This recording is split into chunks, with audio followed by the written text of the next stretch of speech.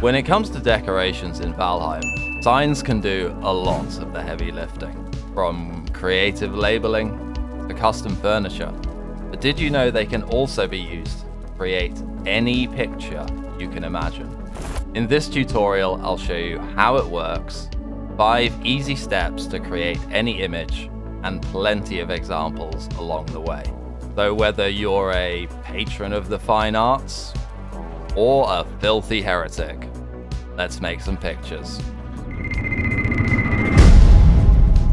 But first, you're probably asking, is this vanilla or is this modded? And the answer is yes. The best thing about this is that it is 100% vanilla compatible, meaning every player can see these images with or without mods, and you'll see why when I explain how it works. All of what we are about to do is possible in vanilla. However, we are going to use blueprints to make it better, faster, and easier. You can do this with either Infinity Hammer or Plan Build. I'll be showing you exactly how it works with Infinity Hammer, so don't worry if you've never used it before. This is going to be way easier than it looks, I promise you. So how on earth does this work? In vanilla, no less. Ever since a totally intentional update to signs let us use code in them, the floodgates have opened with creative possibility, changing size and color, shifting, using sprites and different characters. There's a lot you can do. So what if we made a square, colored it, made it small, added another square and did the same, a third with a new color, keep on adding, and we start building up a line of pixels. You see where this is going. But now you're thinking, whoa, that sounds ridiculous, Dakar. That would take forever. And you'd be right. Fortunately, the entire process has been streamlined and takes 5 minutes to do, maybe less. So let's jump into our 5 steps. Step 1, very easy. We want to find our image. It should be a JPEG or PNG, especially if you want to do transparency. Name the picture something short and memorable, as we'll want to use this later. For step 2, we need to resize our image. It can be portrait, landscape, or square with maximum dimensions of 480 by 480. This will determine the resolution of your image, but the size can be adjusted independently. I highly recommend starting with a smaller resolution like 200 by 200, and I'll explain why later. For step 3, we're going to use this website linked in the pinned comment. Click here and choose our picture. Then we have a few options to decide on. Let's quickly talk about this one at the bottom, transparent color. I tried this with both the black and green and couldn't get it to work for me. So I suggest using a proper PNG transparency if that's something you want to go for. If you select do not shift vertically, signs will be across the middle of your picture. By default, the signs will be below the bottom. This is up to you and will depend on where you want to place it, but if using a transparent image, you will probably want them at the bottom. The support block is a 1 meter wood pole that can help with placing them, but if you don't want it, you can check this box. Now the most important option, pixel size. This is how we can control how big our picture will be in game. But how do we know what to choose? Well, for starters, 9 is way too big, trust me. Here I have a 400 by 100 and a 100 by 400 at a pixel size of 1. You can see that each 100 pixel square is just a little less than 4 meters, which means it fits exactly inside a 4 meter wooden frame. So if, say, your image is 200 by 200, you could use a pixel size of 0.5 to also create an image of this size. You can see in these examples, I've used a slightly larger size to give a bit of margin for error when placing them in frames. More on this later. We've chosen our options, everything is set, so hit conform upload, and in a couple of seconds, you'll download the blueprint file. Step 4, we're now going to place that downloaded file in our blueprints folder. If you're familiar with blueprints, just go ahead and do that. You're ready for step 5 now. If not, this next part is for you. I'll show you exactly how it works if you've never done it before. Once you've installed Infinity Hammer, go ahead and smush a few pieces together. It can be anything so long as it's more than one piece. Then open up the hammer menu and choose the building pipette. Click on your very beautiful structure, and it's now copied onto your hammer. Press F5 to open up the console and type hammer_save base, and then we'll call it first blueprint, and hit enter.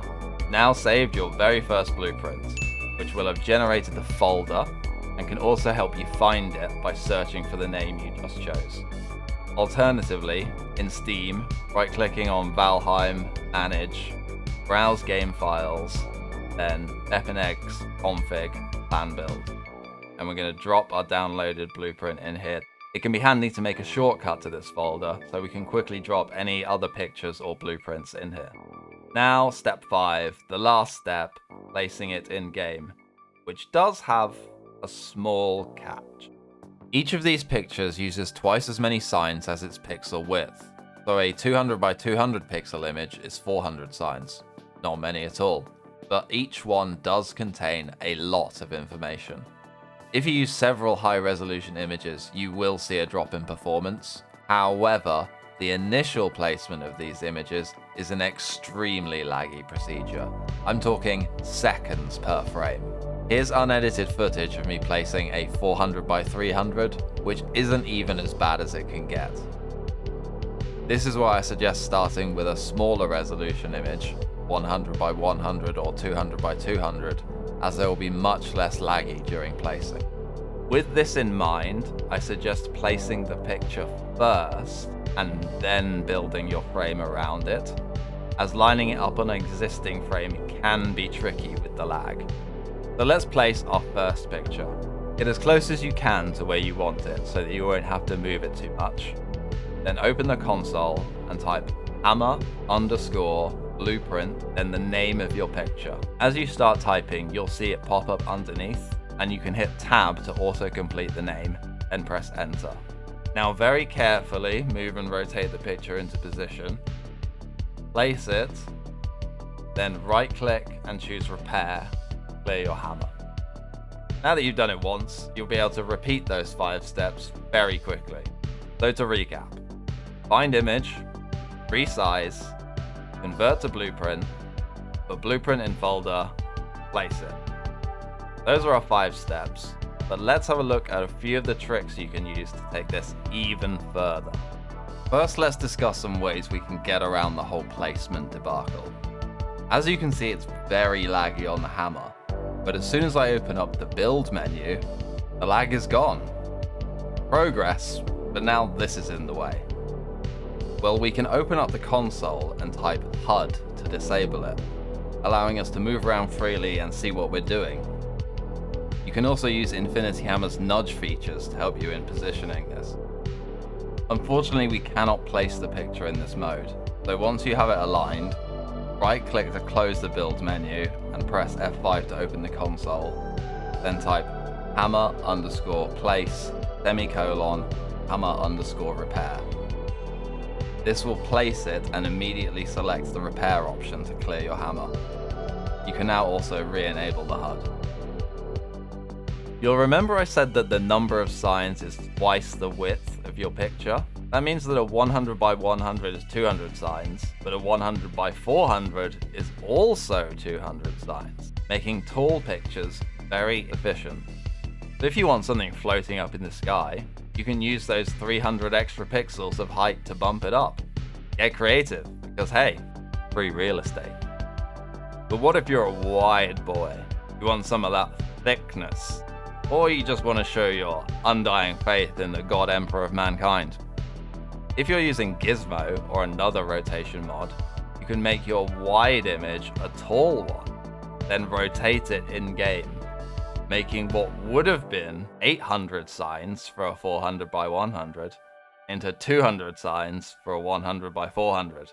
And whilst we're here, you can use transparency to make all kinds of banners and insignia for your builds, show off your clan's emblem, or engage in some Ocean's 11 style shenanigans.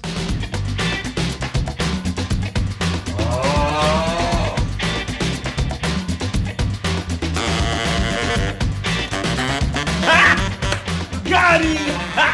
But why stop there? Commit property theft.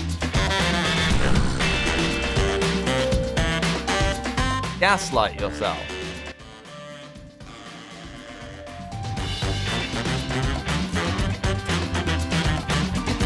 plot world domination from the halls of your mighty fortress. Let me know what pictures you'll be creating and placing in your world. And check out this video if you like a little bit of eldritch horror in your Viking survival. Until next time.